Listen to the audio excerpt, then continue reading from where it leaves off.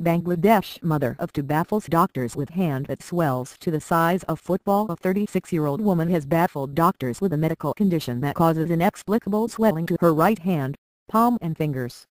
Mother of two Athiraza Beatam, from Surjagand in Bangladesh, has lived with the mystery disorder most of her life as it currently remains undiagnosed. Her painful illness is so intense that she can barely lift her right hand. She has started to suffer from blisters which burst, resulting in open sores and limiting her dexterity. As a result of the debilitating condition, Mrs. Begum, who has two children, daughter Khatun Lily 19, and son Garment Hossain, 17, struggles to work and is hoping for interventional treatment or surgery.